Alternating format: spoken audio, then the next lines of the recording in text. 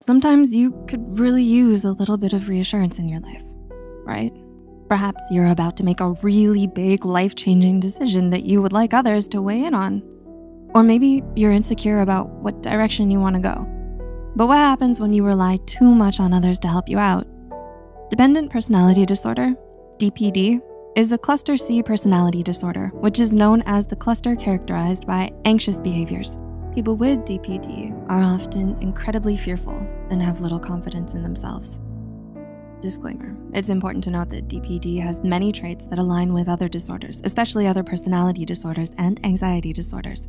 In order to be diagnosed, you must speak with a qualified mental health professional who can discern the differences between this disorder and a similar one.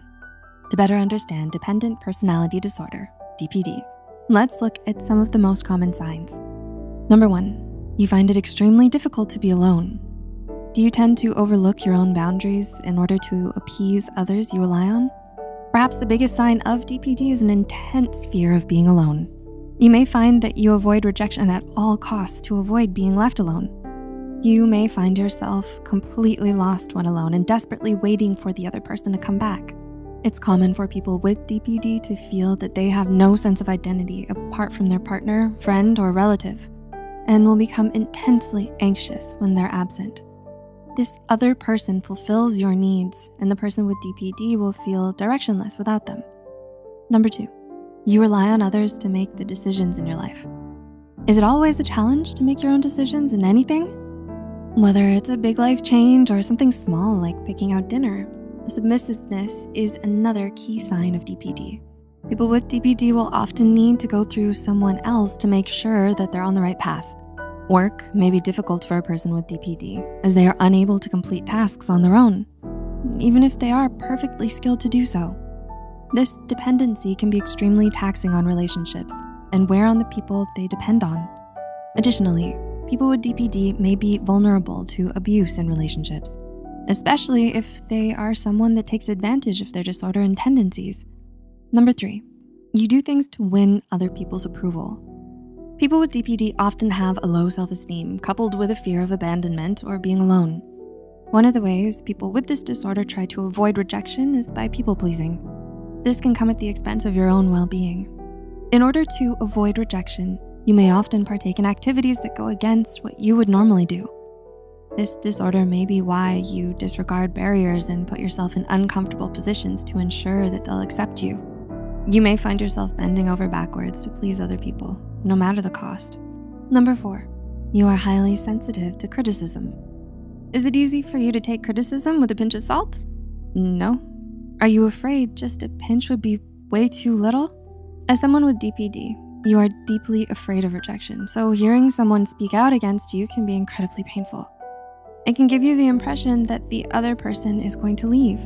Therefore, DPD can trigger submissive and approval-seeking behaviors as a coping mechanism to try to avoid criticism.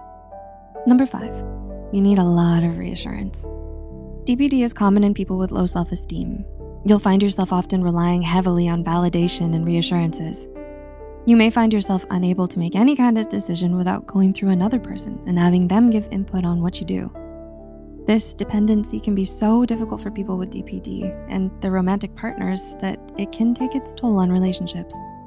The person with DPD will often get into another relationship quickly to avoid the overarching fear of being alone.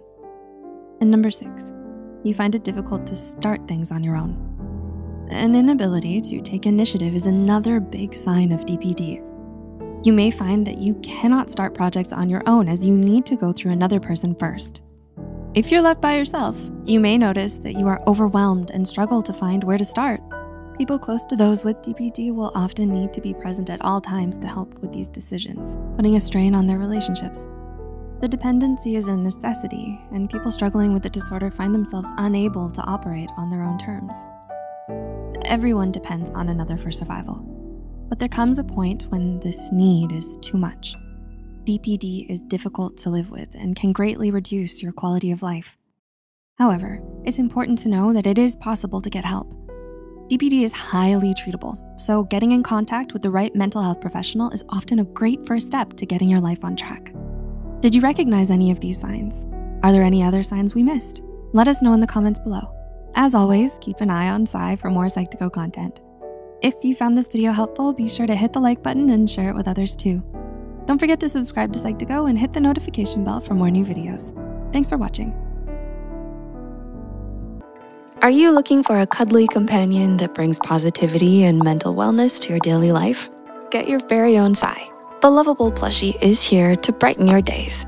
It embodies the spirit of Psych2Go, and it serves as a reminder to prioritize your mental well-being. Its green leaf symbolizes